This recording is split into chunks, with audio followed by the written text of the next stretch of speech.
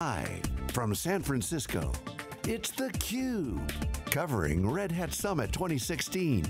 Brought to you by Red Hat. Now, here are your hosts, Stu Miniman and Brian Gracely.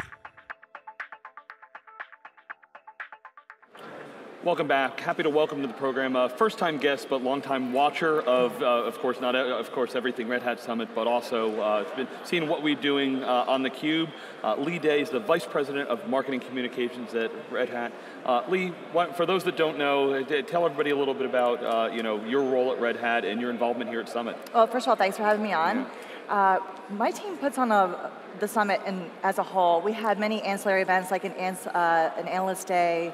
We have numerous press interviews, and of course we're hosting these 5,500 people. All the creative elements you see are created by my team. We have an amazing in-house motion design team and design team.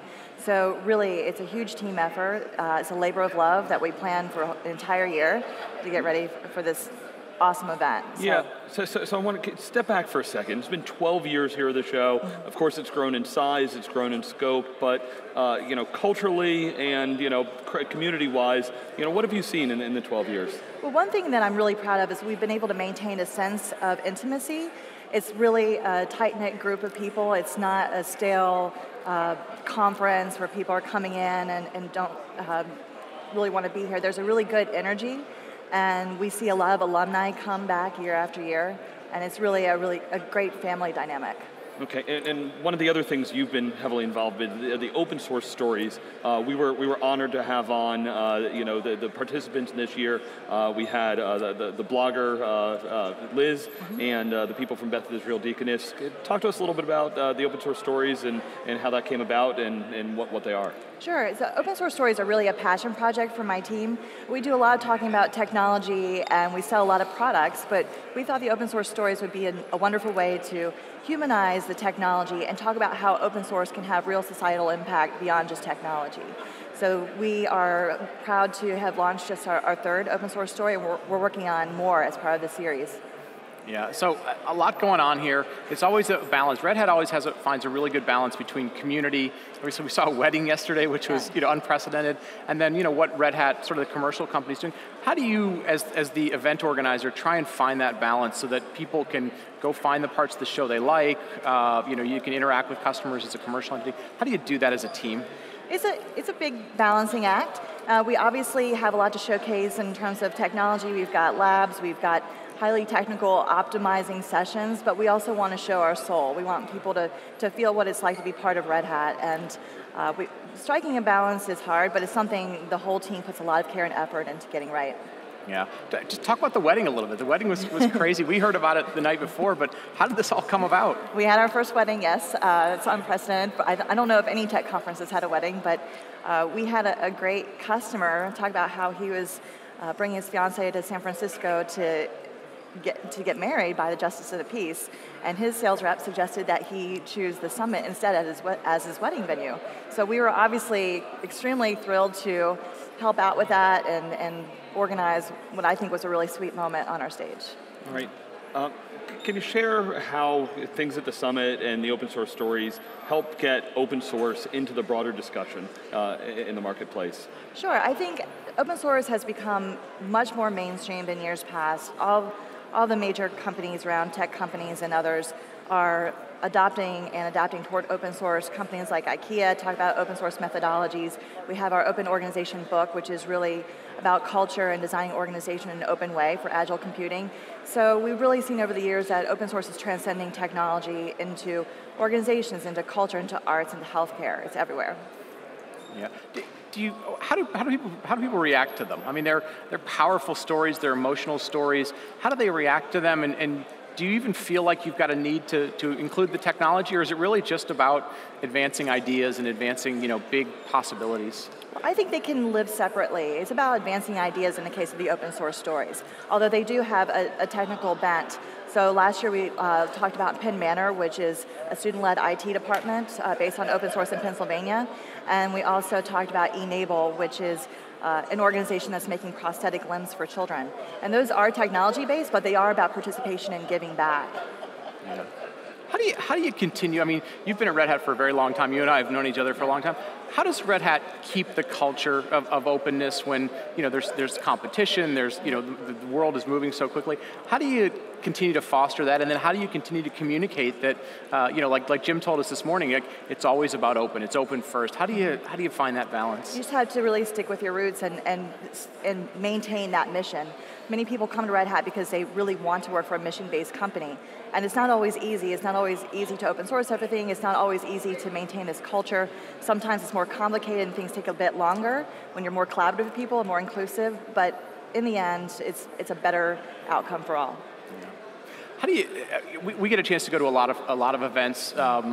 We've had a great partnership with Red Hat. We really appreciate you having us out here. How do you think about the next year? Because people want it to be bigger. They want it to be bigger. I mean, obviously you're already planning about Boston, but as an event organizer, how do you keep coming up with big ideas? It's a challenge. This year, one of my favorite elements was the orchestra that did an original score for our opening animated video. And so as we think about the next year, the first thing we do is work with a team to come up with interesting design themes and work with our content people to come up with the narrative about what the event is about. And then from that, the whole event unfolds and gets planned. So we're thinking about it now. We've already been on site visits in Boston. We're looking forward to May next year. Yeah, great.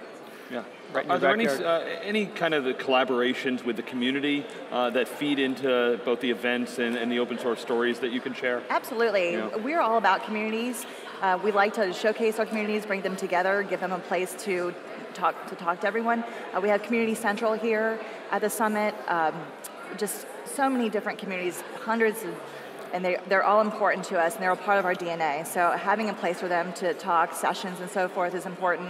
And then all the open source stories are really based on little communities. So Liz and the Liz Army is a little community about people that want to share information about brain cancer. Same with Stephen Keating and the community he's developed to diagnose his brain tumor. So highlighting these communities, showing how the power of participation is real, is what we aim to do here.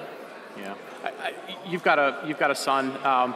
We saw, we were talking about going to Mars. We were talking to JPL. Yeah, that was cool, wasn't it? Do you take the stories back and go, look, that's the things that mom helps make? Exactly, that makes it much more tangible. It's really hard for him to understand what I do. What you do, sure. But to show actual videos and how we're running stock exchanges and how interesting things like the Mars rover are using open source technology, and that open source is solving major issues makes it a little bit more tangible. Yeah, that's cool. Yeah, that's cool. It's not just ones and zeros. That's right. That's right. Leigh, could you give us a little bit of insight, kind of the cast of thousands putting this on? The event like this has so many moving pieces. Yes. What happens behind the scenes? Yeah. Well, it's definitely an interesting thing. Our team is not as big as it should be to put on an event like this, so we use the word enrollment. We have tons of people all over the company that help us with this. Tons of ideas are brought in. They might not be from the marketing team. They could be from anywhere in the company. And that's another piece of Red Hat's culture that's very important for us to maintain, is that best ideas come from anywhere. We choose sessions. We choose from over 600 submissions. We have a call for papers that are then chosen by very large committees. Nothing is done in a vacuum or in isolation. So it really is a whole year in planning with lots of people, customer-facing people, engineers, marketing people, sales, finance. It takes a village. Yeah. Are there any kind of cool little pieces inside the show that somebody on the outside might not have seen that you'd want to share with the community? Many features.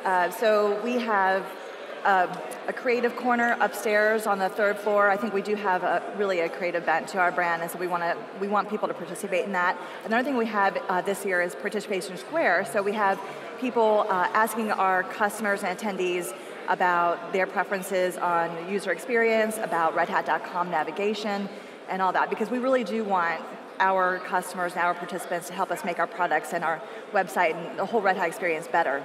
Yeah. What's the takeaway you want people to sort of walk away this week from what Red Hat's doing, what their purpose is, what their mission is? What's that sort of tagline you want them to really take away from this week? I would like for people to have the takeaway that we are really a strategic partner, whether they're a customer or a technology vendor, that we've got a lot to offer, and that we really do want to work with people to advance their environments and innovate. All right. Well, Leigh, really appreciate you sharing this. Congratulations to you and your team for a successful event, and thank you for the partnership and bringing theCUBE here. Thank you. All right, we'll be back here with lots more coverage of Red Hat Summit 2016. You're watching theCUBE.